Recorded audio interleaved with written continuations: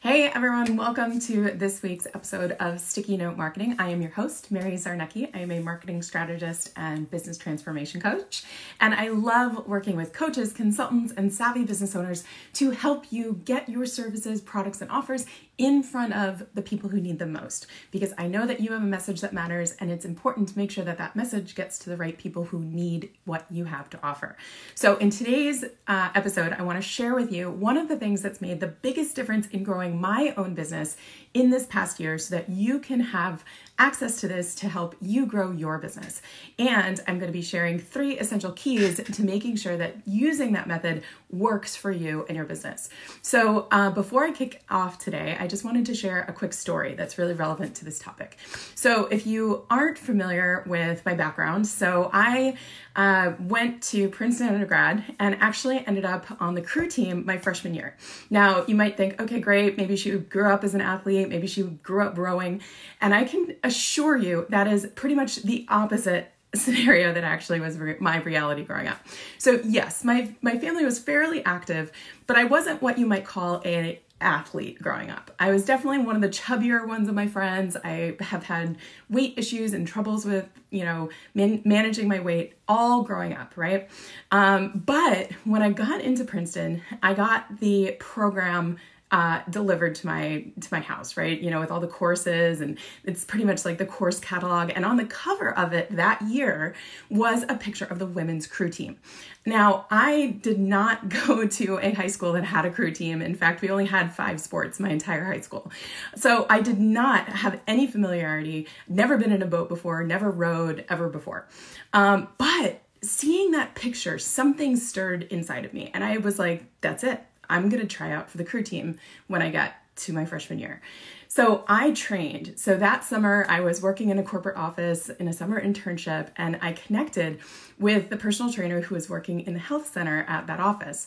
And I asked her if she'd work with me over the summer to train me to get ready for tryouts in the fall. And we worked. Let me tell you, like I said, I was not a natural athlete. I'm also not very tall, which is, a kind of detriment for being a rower. I'm only 5'4". So she worked with me. Now, this was back in the day. This is like 25 years ago. So this is not like CrossFit style, but we were running stairs, we were doing burpees, we were flipping tires, all before CrossFit was cool. And the reason I'm telling you this story is because I worked my little butt off because something ignited in me. I knew something, it just was calling to me. I wanted to do this. I wanted to have this experience. I wanted to get on this team. So I worked for it, and I put myself outside of my comfort zone, and I sought out a coach who could help me get there, right? Who could help me get on the journey, on the right steps, on the right path to give me the best chance at success, right? She wasn't going to guarantee me that I was going to make this team, right? But she was going to give me the best chance of success. So when I walked onto that, team, when I basically tried out, we went through some serious rounds of cuts. We went through 3 rounds of cuts for the freshman crew team at Princeton, and I made it through. Like I made it through 3 rounds of cuts against other women who had been rowing in high school, right? And I did it and really blew my own mind, right? I the whole way going through these cuts, I was like, you know what?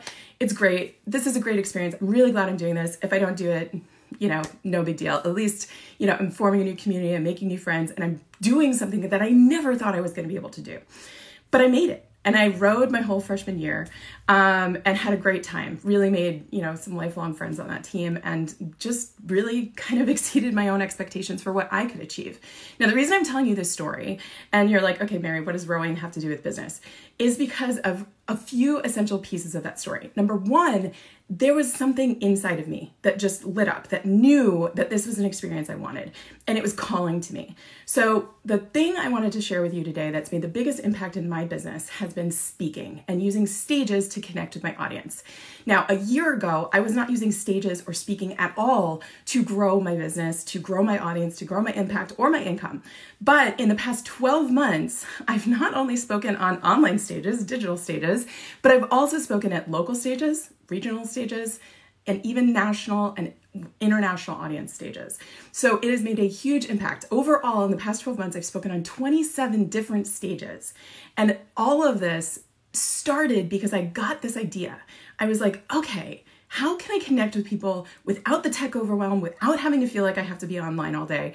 How can I get in front of the most people at a one shot that want what I have to offer, that are potentially my people?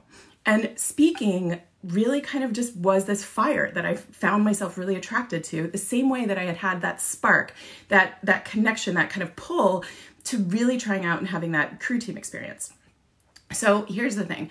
The other part of that story, which was very essential and was also essential for my success in using speaking in stages, was to have a coach, to have someone that could give you the best chance at success, that could teach you the core things about the crew team experience, about getting in shape for a Division I crew team, or in my case, in my business, working over the past year in a program with mentorship, with people who know how to craft a talk for stage, get on stages, and then how to create offers that scale from the stage.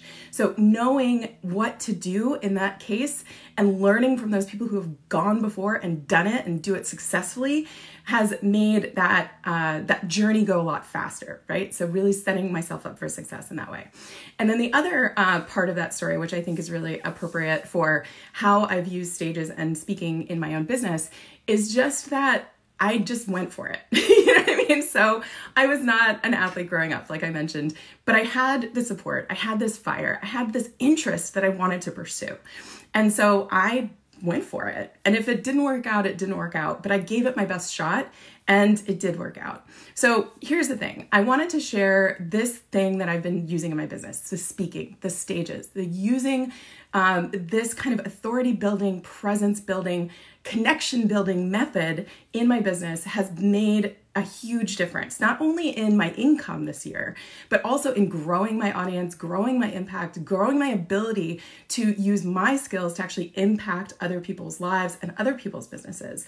And I want that for you, because I know if you're part of my community, you have something of value, you have an expertise, you have a talent, you have a service that can provide value for someone else, right? Whether it's their personal life or their business. And you need to make sure that you're getting that in front of the people who need it most. Because if you don't, if you're hiding your light under a barrel, no one's going to know who you are and no one's going to be able to, tap into that. Hey, Susan, great to see you here live. All right, so here are the 3 key things that have been essential for me to be successful in using stages to grow my business that I want to make sure that you know and you need to have in yours.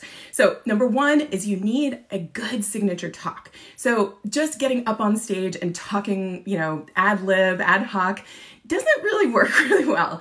And there's a strategy to speaking from stage, whether it's a digital stage like a podcast, whether it's a live local event like a networking event and you've only got 10 minutes, or whether you're speaking on a legit stage for a 60-minute keynote.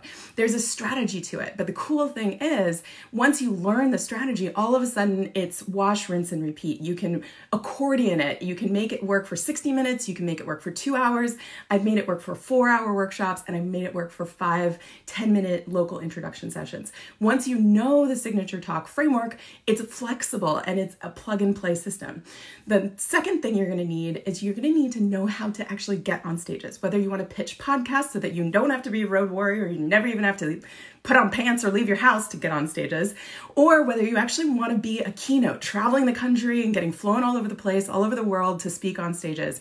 Whether you're local, whether you're regional, whether you're international, you need to know how to pitch stages effectively and position yourself as a win-win opportunity for anyone who's scheduling these stages. The other thing you want to think about too is number 3, you need to make sure that you have a scalable offer from stage, because getting paid speaking gigs like I've gotten this year have been awesome. It's a great influx. For me, I really enjoy speaking. And so therefore, speaking and getting paid to do it is like a win-win for me. But the key is, and the real influx and growth for your business can come from actually having a scalable offer from stage. Now, not every stage you're going to be on can you pitch from stage, but that doesn't matter. You need to know how to take those opportunities, those connections, and those engagements that you have with that audience and transition it into a scalable income-producing offer.